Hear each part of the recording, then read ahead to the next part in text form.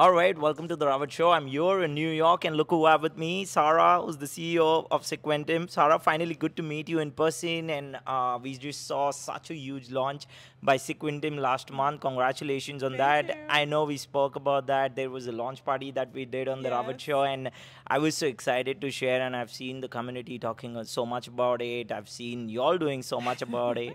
Can you tell us a little about how that's going on? And it's like a long shot, right? It's always so much work when you do a launch, right? Yes, it is a lot of work, and thank you so much for having us on your show For again. sure. Yeah, the launch has been great, and we're iterating every week. We have new features and improvements. We're getting a lot of feedback of users on the system telling us, "I really like this.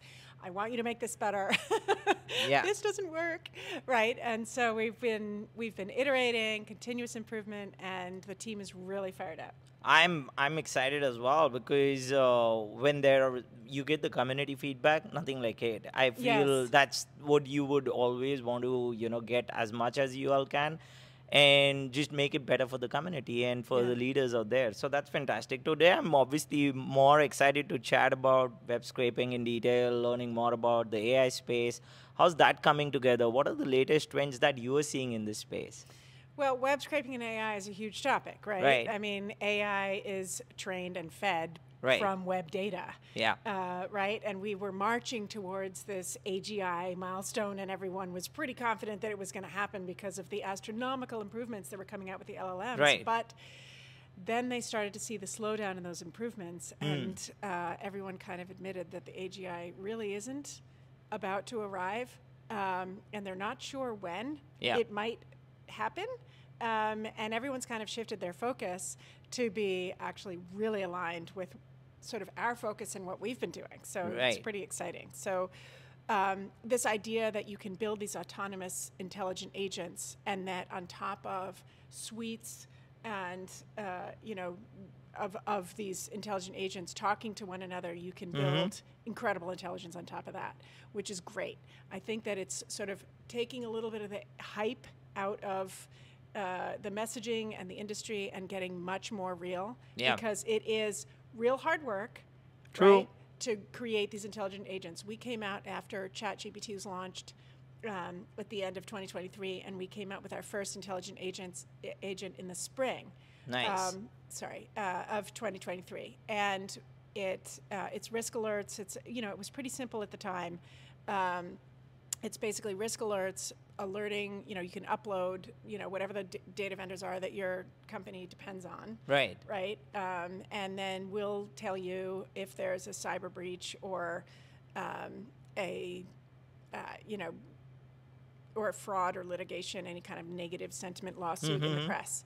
And it just runs autonomously. It's like incredible. But it took us, several iterations to get it not to a place where we were confident that it was not going to hallucinate.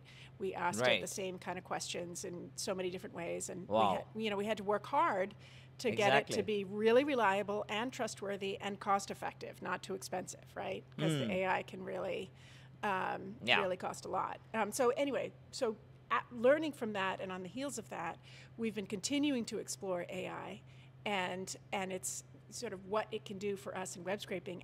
And as these improvements are coming out, we're actually able to do more and more. It's pretty exciting. The Vision AI is something that we've been using a lot lately, and it's working really well. Nice. And what we're doing is we have this point-and-click platform. Right. We've talked about it many times. Yes, exactly. But basically, you can create template commands that will go out and do, whatever the AI augmentation is that you want to do. Right.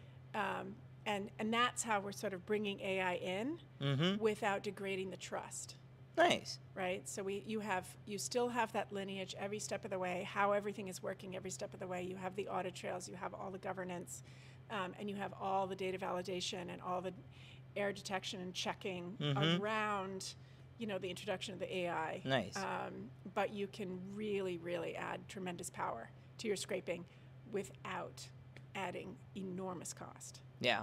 So that's a very important point in terms of the cost. When I talk to enterprise leaders, that's what I've been kind of hearing as well. AI is fine. We kind of obviously getting to a stage where implementation can happen, but then what about the cost? Yeah. It's again which is like a big challenge Yeah. about where obviously last year we were talking about having AI into the game, but then it would ideally help us scale things with with a better ROI. But today we see the cost going up, and if you kind of saw looking at that problem, I think that is something which is a very huge problem out there for the larger enterprises and those enterprise leaders who are working on it. So that's fantastic. Kind of also wanting to learn a little about avoiding the pitfalls in AI with low code. How does that work? I know Sequentum does it pretty well. I've obviously seen the platform. We've spoken about it, but anything that you would like to share with our audience about that? Yeah, I mean, I think the thing about AI is you want to use it at the right in the right places, because again, like it's still very expensive. Nice. And so, Yep. Right. So, for example, let's say you want to do hotel bookings, right? And you want to go out to a very, very high blocking site, right? And you want to get, tens of millions of records every day, right? Because you're monitoring hotel prices, for example. Right. But you also want to see the difference between an aggregator site, the price on an aggregator site, and the price on the hotel site itself. Exactly. Right? That's a nice little niche application of AI. Right? Because you have to kind of stitch together, right? So the aggregator site, we will definitely use the old school scraping, right? That just scales to the nines, is completely reliable, right? Such a workhorse, handles the blocking, handles the infinite scroll, handles all the things that AI can't handle. Yep.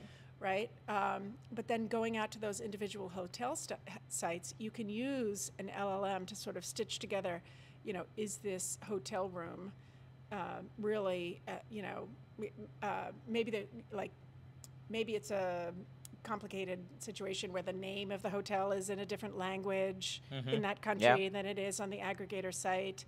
Maybe the name of the hotel room, whether it's accessible or a king bed or whatever, maybe there's some funny things there, right? So you can use AI to kind of stitch it together and come up with an even more powerful data set. Nice. So combining Nice. the aggregator site data that you're collecting at scale with no AI, right, in the old school methods, but then using the AI to augment it even more with that just-in-time fresh data from the sites themselves. So there's interesting applications that you can do now that we really couldn't do even like 6 months ago. It wasn't good enough.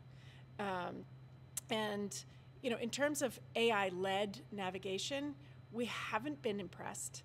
Okay. So we're seeing there's a lot of different ways to use AI navigation. You can do things like send the HTML up to the LLM, which is way too expensive, right? That it's a non-starter. Right, exactly. You can't do, you can do 1 or 2 pages, but you can't do millions of pages a day Very like true. that. It's $80,000 a day or something.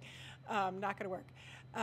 But some things that are working are going up and using AI to generate commands, right? And that's interesting for us because actually our agents on our platform, when we write all of our agents, they're a simple text file that's human friendly, and it has everything in it, including the infinite scroll and how to deal with the blocking and all of those things that AI on its own can't do. Right. So that we think is the next phase for us with navigating using AI.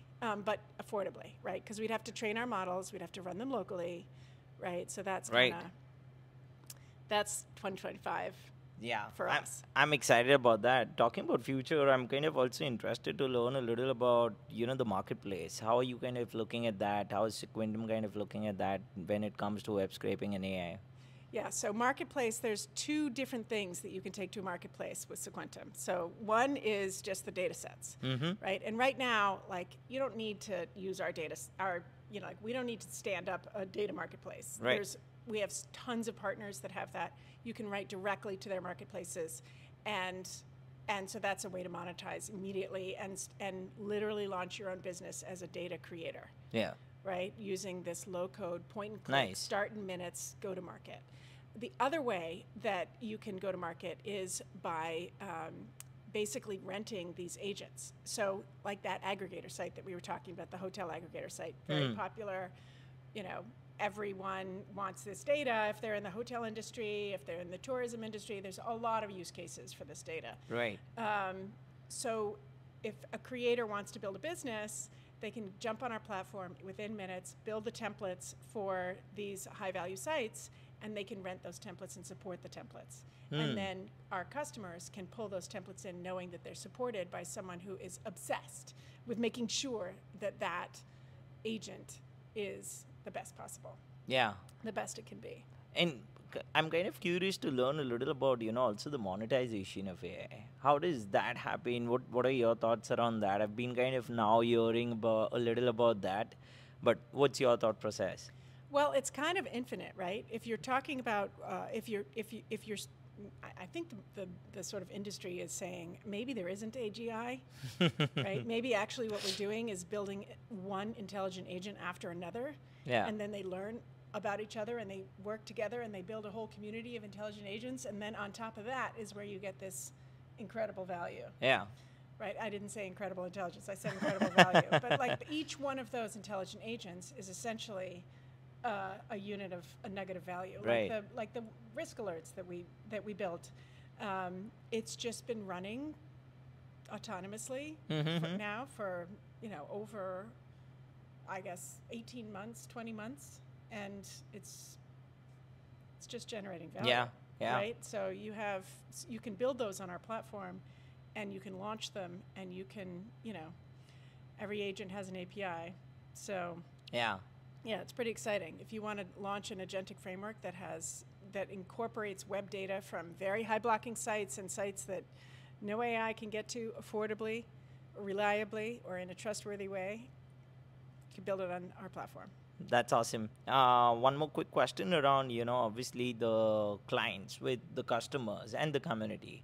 What have you been hearing in terms of, after the launch? What has been their experience, and what are they most excited about when it comes to, the cloud?